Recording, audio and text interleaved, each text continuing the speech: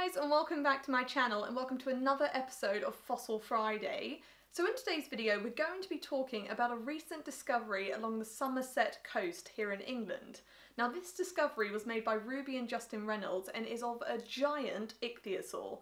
So for those less familiar, ichthyosaurs, I actually have a specimen on my wall here, were these kind of like dolphin marine reptiles that roamed the seas during the Mesozoic era.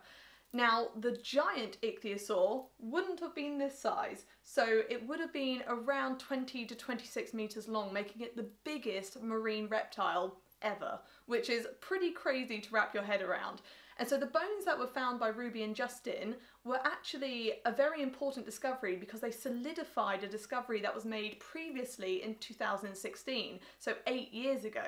So this discovery was made by Paul de la Salle, and they actually described these bones, and they described it as a new species, but because this was the only example of this new species they had, they needed another one to kind of really set it in stone, and that's exactly what's happened here. So it is a new species, so it's the Ichthyotitan Severnensis, which is quite a cool name. I always love it when they put titan in it because you just know it's humongous, which is exactly what this ichthyosaur was.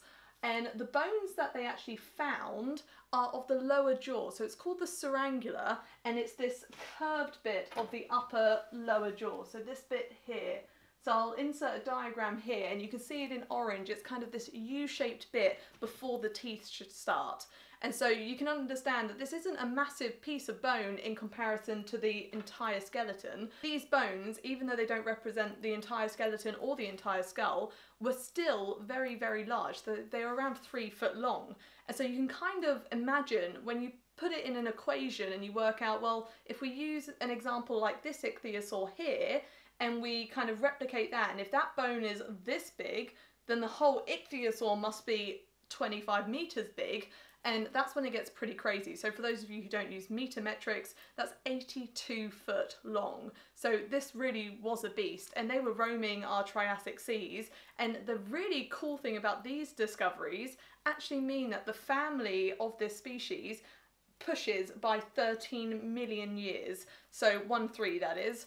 So it actually means that when we thought these creatures died out, they didn't. So it's kind of made quite a key scientific discovery in terms of the paleontological world. So very cool. And Ruby, who was she was quite young at the time, and I think she became a published scientist at 15, which is just awesome. So Ruby, if you're watching this, congratulations, that's very amazing. No other bones have been found of this species here in Somerset, so we only have these lower jaw bones. So obviously the hope is that we'll find larger fossils, you know, more complete ones, maybe a complete skull, or even the complete skeleton would be incredible for science. So the key thing to remember here is we've used other specimens of ichthyosaurs to estimate the size of these creatures, and even though they are a new species, we're presuming they follow kind of the normal ichthyosaur trends in terms of how their bodies relate to other bones, etc.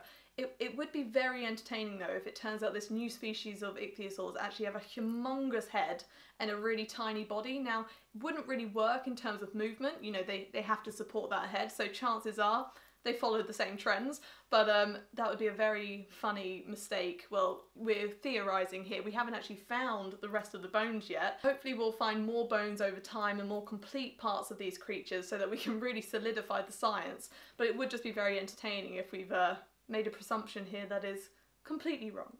So ichthyosaur directly translates to fish lizard, and so Ichthyotitan Severnensis directly translates to giant fish lizard of the Severn. And now the Severn comes into it because it was found near the River Severn here in England, for those curious, and then Ichthyotitan, self-explanatory.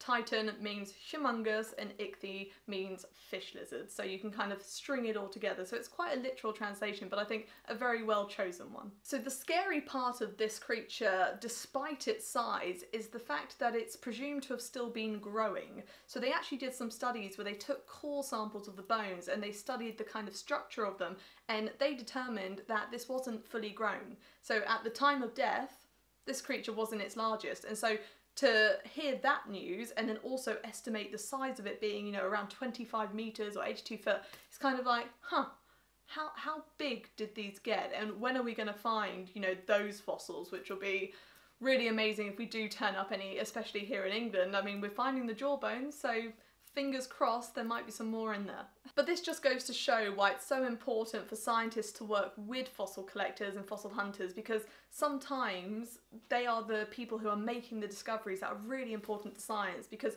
a scientist or a paleontologist cannot be on the coast every single day checking for what's being, you know, eroded out the cliffs. So it's really important to kind of work together as a community to always document what is found so that those key discoveries can make their way into kind of literature and scientific studies, so that we can constantly be adapting and evolving our theories of the past worlds. But it's not all down to the experts, it really is down to everyone working together, and this is a perfect example of this. And Ruby and Justin, they correlated these giant jawbones with ichthyosaurs, with the previous paper. They knew what they found, like they were really good at what they were doing, and so rightfully so they were named authors on the recent paper, which I'll link down below. So if you guys would like to check out any of the studies published, I'll put them in the description box so you can read around this topic a bit more and understand the awesome world of giant ichthyosaurs, because it's very cool. So that's all I got for you guys today, but I really hope you enjoyed today's video, learning a bit more about the Ichthyotitan Severnensis, which is the first of its kind, well, new species, but 2 of them. So 2 specimens have been found, which is pretty cool. But please like and subscribe if you did enjoy. I'll link my other social media down below if you'd like to follow me on there. But thank you again for watching, and hopefully I'll see you next time.